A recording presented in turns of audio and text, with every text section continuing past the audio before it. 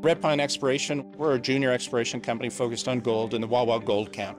The Wawa Gold Camp's actually Ontario's very first gold rush. So there's actually 10 past producing mines on our property. We currently have a resource, inferred and indicated, just over 700,000 ounces, over 5 grams per ton. Currently we have 2 drills turning.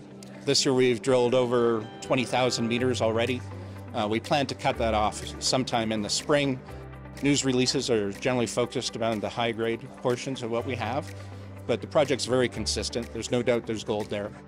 We have the best jurisdiction. Ontario is surrounded by 3 gold producers within 40 kilometers of 3 mills. Infrastructure is excellent. We have the Trans-Canada Highway, we have an airport.